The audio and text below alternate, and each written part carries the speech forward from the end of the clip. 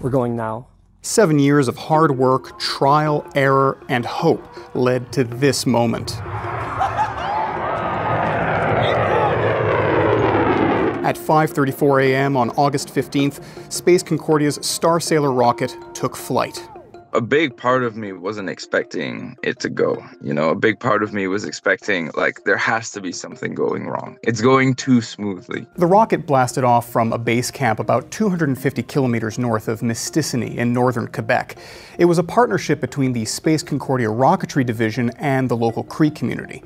The goal was for Starsailor to reach space, making it Canada's first space launch in over 25 years.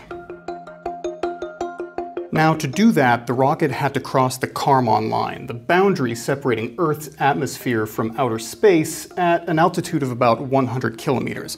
But before the rocket reached that point, there was a problem, and it separated too early.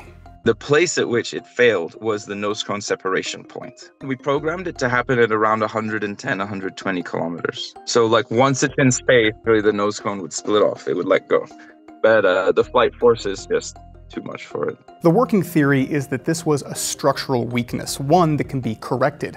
Crews have recovered Starsailor's flight computer, and work is underway to recover even more of the rocket. We got back a good, half of the rocket, and the best part is, we learned exactly what went wrong. Kalimanov says with the right funding, the team can be back at the launch pad in about a year, ready for another countdown toward the heavens.